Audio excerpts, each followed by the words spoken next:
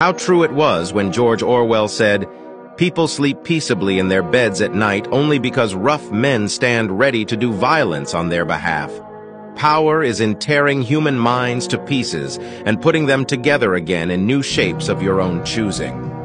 Every generation imagines itself to be more intelligent than the one that went before it, and wiser than the one that comes after it. The creatures outside looked from pig to man, and from man to pig, and from pig to man again. But already it was impossible to say which was which.